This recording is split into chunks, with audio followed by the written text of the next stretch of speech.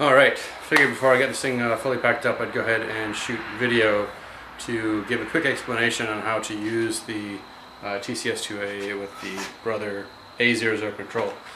So first thing is, how do I turn it on?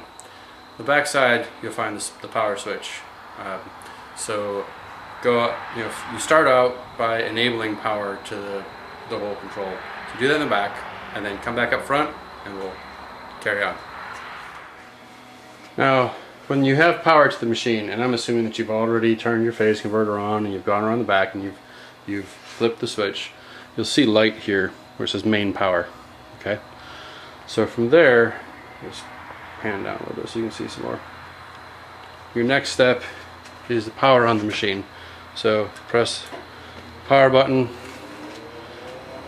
and while you're here, you can go ahead and release your e-stop. And you will see it powers up. In this case, it's telling me that the emergency switch is still on. Right? So let's make sure we're clear. And we're going to press the reset button. Alright, so at this point, we are on.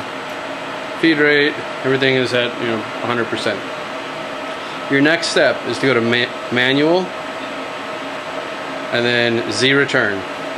And what Z return does is it homes the device. So I'm going to go ahead and say Z return, and I'll move over here so you can see and zoom out a little bit more.